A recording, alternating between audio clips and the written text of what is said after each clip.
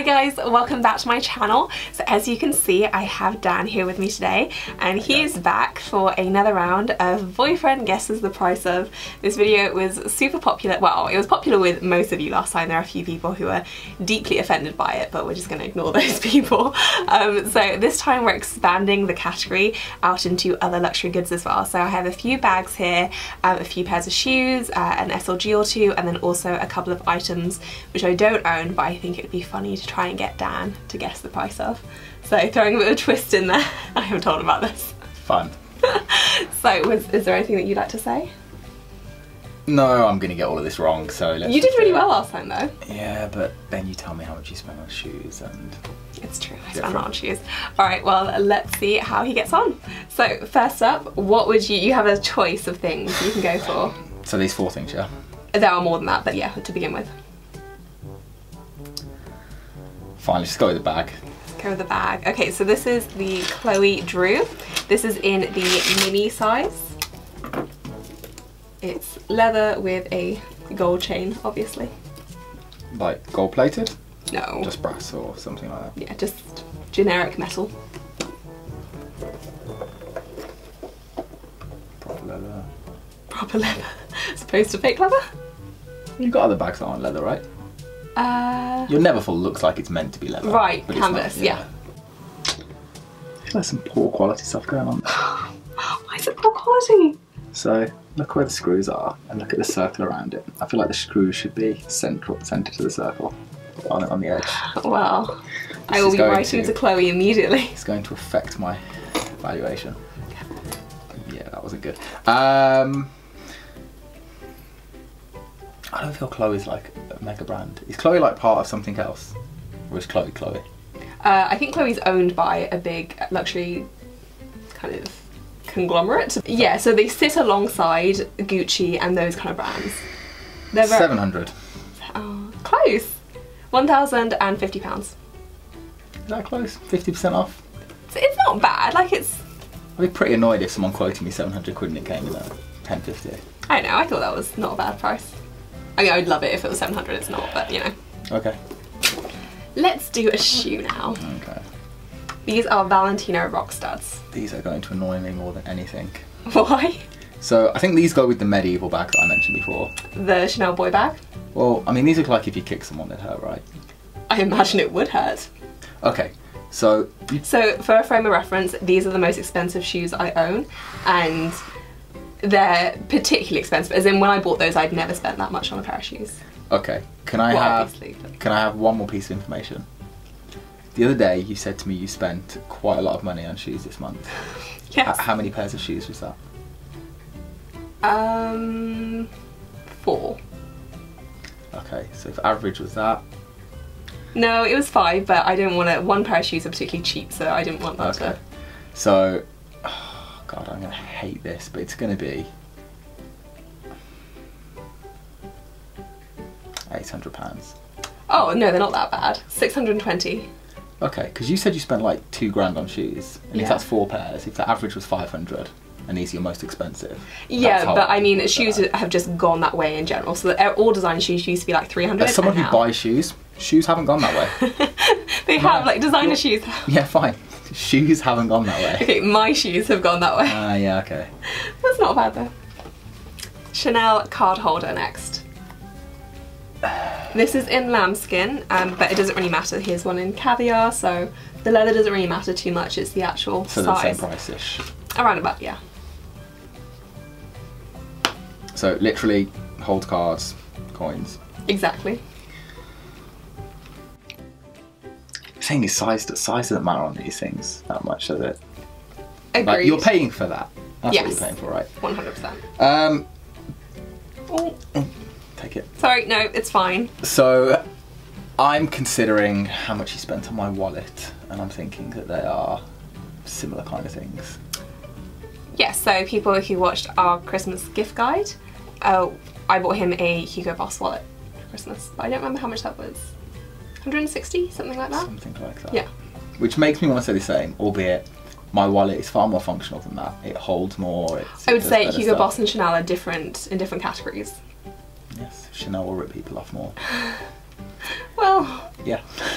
Yeah. 230. Oh. Okay, so I'm going to give you that because I have 260, but the prices also fluctuate hugely, and I think I bought this one for like 220. So okay, that's bang on. That's all right. That's 240 average. Yeah. Cool. Next up is the Givenchy Antigona, which Dan is holding right now. I'm going to show the bag to the camera. Okay. QVC. At least we can fit some things in this, so yes. I'm going to be less offended by it. And you can either guess the price of what I paid for it, because I got it pre-loved, or you can guess the full retail price. Can we just move that yes. so I can put it on the table? Sorry, what you paid originally or pre-loved? Yeah. So I'm guessing... so I bought it pre-loved, or you can guess that price, or you can guess the full retail price. Big difference? For me, yes. I got a bargain though, I think. Can you tell me what this brand is in line with? So I'm guessing it's not Chanel. No, I would say a lot of the kind of luxury brands, but basically the only brands who are in that crazy price category are really Chanel, a few of the LV lines, and then Hermes as well. So Gucci, Chloe, Givenchy, they all tend to be around the same. So this is a step down then? Okay. I wouldn't really call it a step down, it's just different. But you'd call Chanel a step up? Well, again, it's different though. It's a different kind of bag. Okay, you bought it pre-loved, right? So was there any like damage or issues or anything like that? No. So it's pre-loved, but it's new, kind of thing. I mean, I thought it was in great condition, yeah. Okay, cool. Let me make this clear. Neverfull is better. However, Dan's favourite bag is the Neverfull. It fits a lot of stuff in. It does what a bag's meant to do. 1100. Well, that's kind of in between what so I paid 800 or thereabouts for it. Yeah. They retail for 1,465. Boom. I mean, boom, you didn't really get either, to be fair. Wait, you bought it for how much? 800. What did it cost new? 1,465. What do you get if you average those two? Yeah, but that doesn't, you didn't get either. 1,132. That's pretty close. Yeah, but you didn't get either. But I was just going for like, yeah. Okay, that's fine. Okay, fine. If I'd said 1,100 new or 1,100 pre-owned, I'd be like, okay, I'm wrong. Okay, fair enough. Fair enough. Okay, that's fine. Next up, Christian Louboutin Pigalle Folies. Okay. So do you know what Louboutins are? They're like a thing, right? Yeah. Yeah. Also, the faffier the name, the more expensive. Generally speaking, I think that's true. What were the other ones? 620. And they're your most expensive shoes? Yes. So, below that. It's a good start for my mental health. I do like the red underneath. 530. 455. It's a bargain. I should get more of them. I think we need to get you a new dictionary. I don't have the next two items with me, so I'm just going to be inserting pictures, and I'm going to be sharing pictures on my laptop for Dan. So this is a Fendi Peekaboo. This is in the mini size. Looking at the side, are they all like that? Because they look like they're quite shallow on the front, but then when you see the profile... No, I think they're all like 3D. So they're all like pyramids rather than flat eyes? Yeah, exactly. Okay. So this is velvet, and that's what it looks like being worn, so it's quite a small size. Blue velvet. So okay. What brand? This is Fendi. So Fendi is designed by the same designer that designs for Chanel, so it's Karl Lagerfeld. He designs for both Chanel and Fendi, and you actually guess the price. It was the pink one. You'd guess the price of that before. How much was that? I can tell you, it won't help you, but I can tell you if you want. Tell me. What information's good? I think I paid 1,800 for it, but I think Which one was that? The pink one. And I think it retails for like 2,200 thereabouts. And then you said that was blue. Or 2,500. You said that was felt? No, not. This is velvet. Velvet. So we're assuming that this is cheaper than Chanel, but maybe more expensive than Louis Vuitton, from what you've said. It's definitely more expensive than Fun. Okay. I'd also maybe keep in mind that I picked this for a reason. I didn't pick kind of a generic, easy to guess one. So it's going to be superly overpriced. Well... Okay. 2,100. So this comes in at a bargain, £3,710. And it's a mini size, but I have no idea why they priced it like that. I couldn't even fathom spending that on such a small... But something like that will be like cool for a season, right? And then no one cares. I mean, I'm not even sure it's cool now, but I mean, yes, technically. Are they actually like googly eyes? Do they like move around when you... They're not, no, I think it's supposed to be pom-poms. What? Pom-poms. Okay. Funnily enough, the next thing that I'm going to show you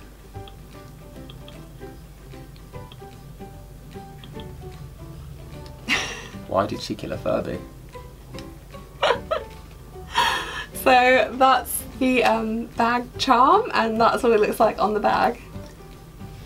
That looks like a Furby had sex with a gremlin, got depressed, turned into a punk, dyed all their hair, and then hung themselves. That is actually what that looks like. So these are called Fendi Monsters. It's by the same brand that you just Okay, saw. so they like ripping people off. We can establish that. It's real fur as well. Serves no purpose. Wait, it's real fur? It's real fur. What fur? I don't know. Does that matter? I'm guessing some fur's more expensive than others. Do you know the different prices of different furs? If you were like, there's only 3 of these left in the world and you can only find them at the top of Mount Everest, I imagine it was going to be quite expensive. I imagine it's going to be a fox fur or something. I don't know, but I like foxes. I like foxes too.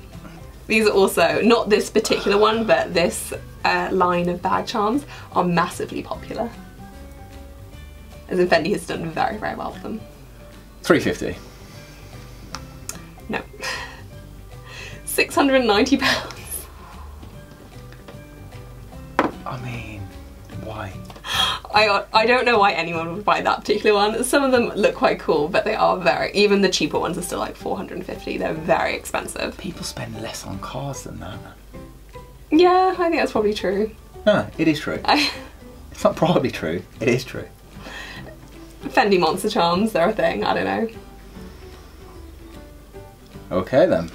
So that's it for this video, guys. I hope you enjoyed it. I think Dan did pretty well. He didn't get all of them right, but I think I gave him some hard ones, so all things considered. There was no way you were going to get the 2 Fendi ones. I do realise that. Nobody should get the 2 Fendi ones, and I mean no one should get the 2 Fendi ones. They're ridiculous. Dan's judgment on Fendi, not good. If you enjoyed the video, please do give it a thumbs up, and please leave nice comments for Dan, because you know he reads them all obsessively. Dan loves the comments on the videos where he's in, so please make sure to say hi to Dan. He will be reading. And as always, thank you so much for watching, guys. I'll see you in my next one. Say bye. Bye, guys. Bye. Such a little grass. Hi, guys. Welcome back to my channel. As you can see... What? It's the hi, guys thing. What's wrong with hi, guys? It's just stereotypically Lainey. No, you have to have some kind of expression. Confused. I have an expression. Like you? Yeah. I got Amy.